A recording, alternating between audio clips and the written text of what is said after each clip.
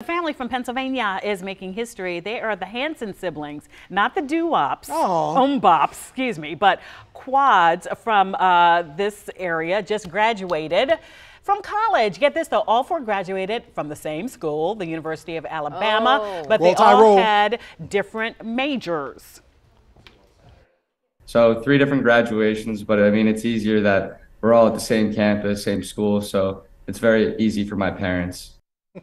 That is so thoughtful. And congratulations to them. That's quite the accomplishment. That is. Right. I hope the parents got a discult. 4 tuitions at the same time. Right. Yeah. Woo! I can't even comprehend that. Don't be triggered, Alice. What'd you say, Anna? I was going to say, has this ever happened before? Oh. That's such a... Did we say making history, making history, yeah, I guess so. You did say that, right? And there's what a handsome family, too, right? Yes, So yes. nice looking. Adorable. Okay. Anyway, and they're smart. That's what matters. That part.